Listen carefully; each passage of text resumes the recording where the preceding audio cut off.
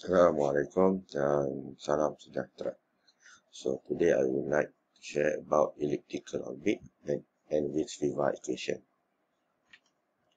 So in elliptical orbit, we have two axes. Okay, first one we call major axis, represented by A, and another one is semi-minor axis, represented by C.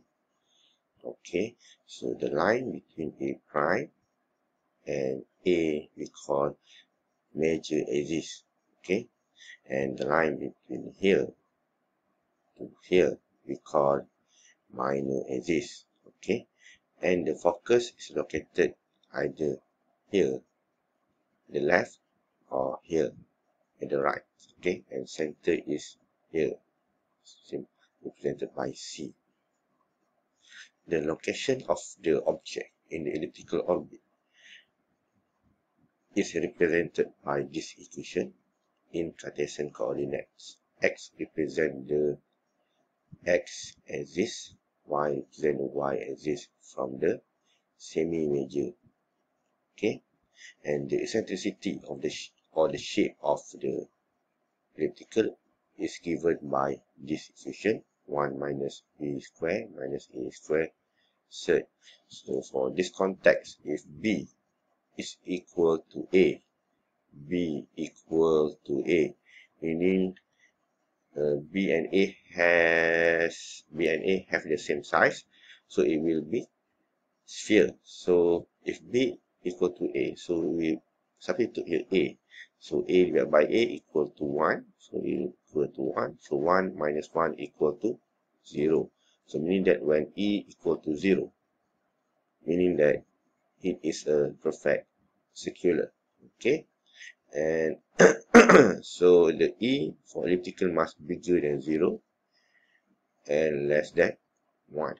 Okay, so the angular position is given by R, represent the distance from center to the object or location of object, and theta, okay, is an angle between the semi-major to a vector distance. Okay, for the distance periapsis, which is the shorter distance from the object to the focus, is given by this equation.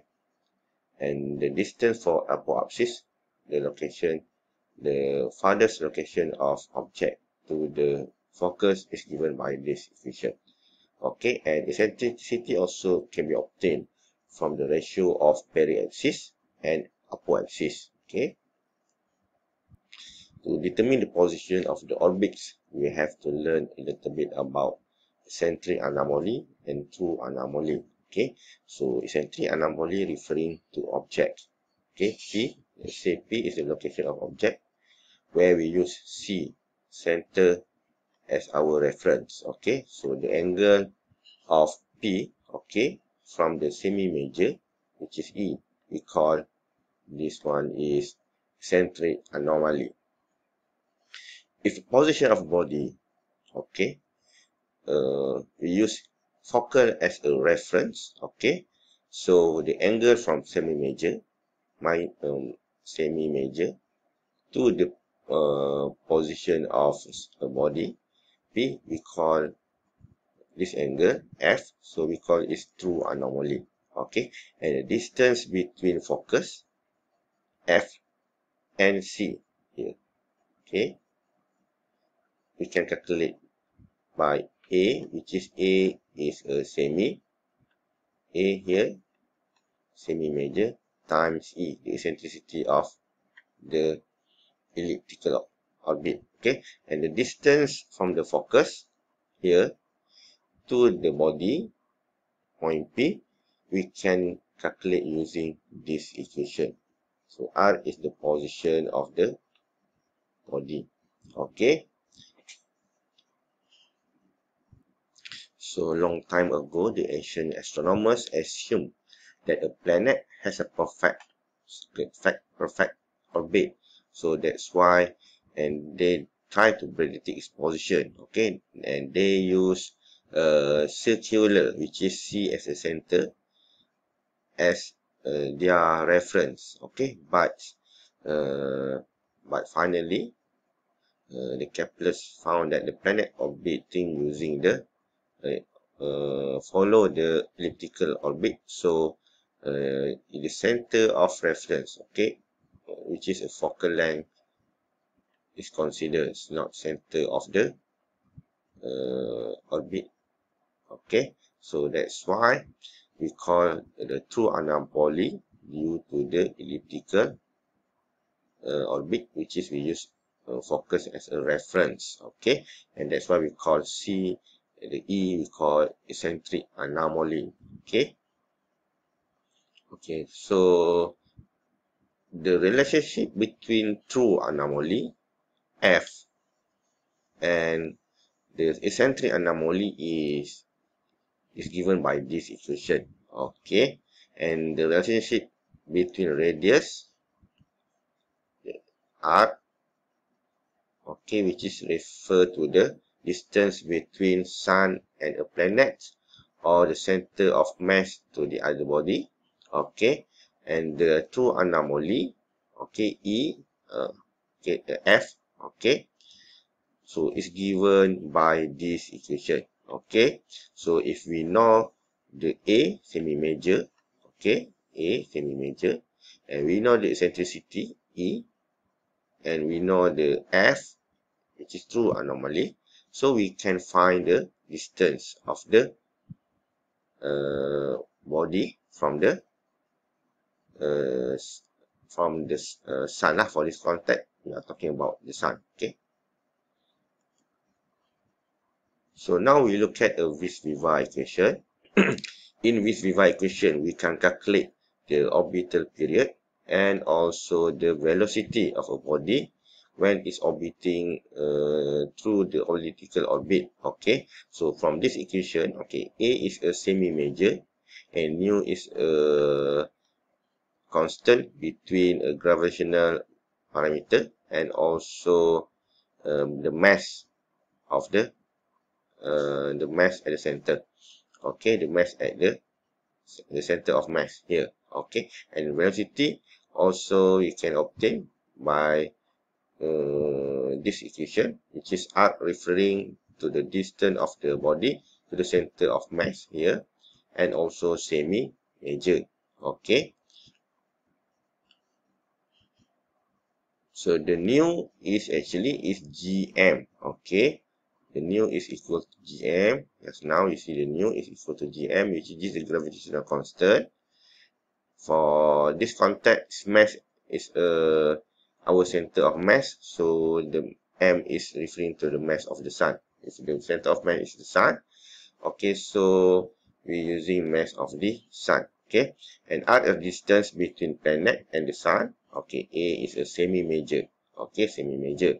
Okay, for when the sun is become a center of mass for this elliptical orbit here, so the value of gm is 1.33 times 10 to the 20 meter cube per second square.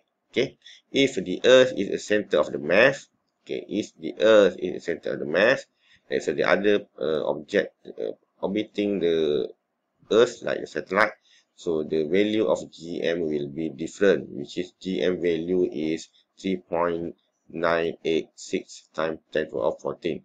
Okay, so from vis-viva equation we can calculate the speed of object, okay, while orbiting the center of mass, which is for the contact the sun. Okay, and the period we can obtain by Kepler's second law, which is this equation. Okay, if we use a in a meter, okay, SI unit, so we use this equation. So G and M value just now 3 I forgot, it's not 3, 1.33 times 10 to the power of 20. Okay, GM value. Okay, if the A in SI unit, which is meter. Okay, but if we A in AU, astronomical unit, so this equations become this one. For this equation, we will obtain T in second. But if we use this equation, okay, and use A in AU unit, okay, so we will obtain the answer T in year. Okay.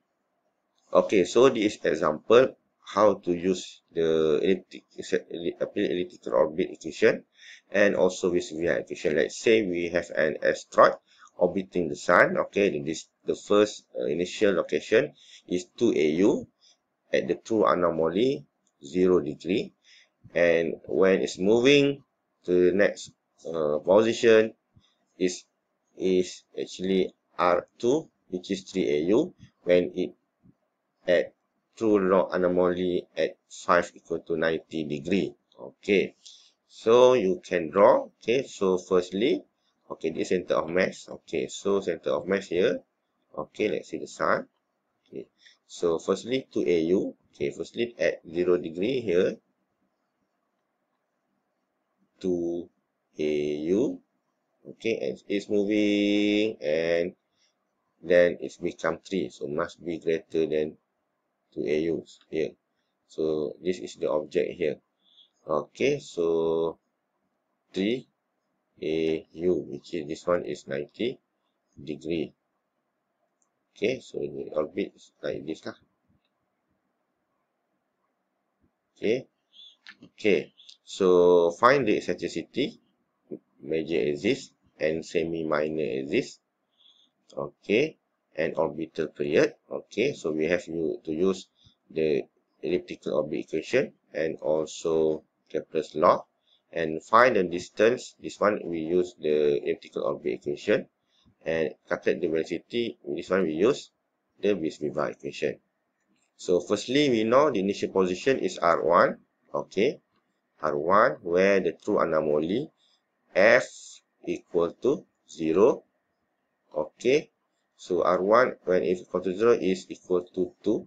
Okay, and we know the next location here is R2. Okay, where its true anomaly is 90 degree. Okay, which is R2 is equal to 3. So we use the equation to find the distance using the true anomaly. Okay, so we know the F is cos F. So this is R. So R equal to the initial R equal to A1 minus E square. So this is the general equation. Divided by 1 plus eccentricity cos F. Okay, so from this equation we know F is 0. Okay, and the first condition R is 2 AU. So we just substitute 2 and 0 here.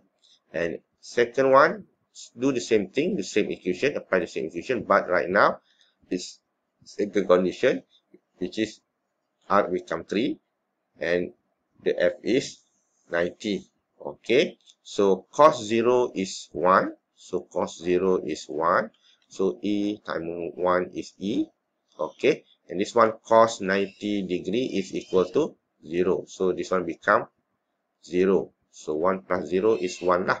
So anything divided by 1 actually the same lah. So that's why we can remove 1. Okay, so we have at the right we get this equation, at the left we get this equation. So here we see A and this one is equal to this one. Okay, so you can, so 3 is equal to all of this. Okay, so we can substitute 3 to here. Okay, so you will obtain 2 equal to 3 divided by 1 plus E. Okay, ni tak ada ni, this is nothing. Okay, so 1 plus E. So E, you want to find 2E, you just bring this equation to the left. Okay, 1 plus E equal to 3 divided by 2, which is 1.5. Okay, and E equal to 1.5 minus 1.5 minus 1 equal to 0.5.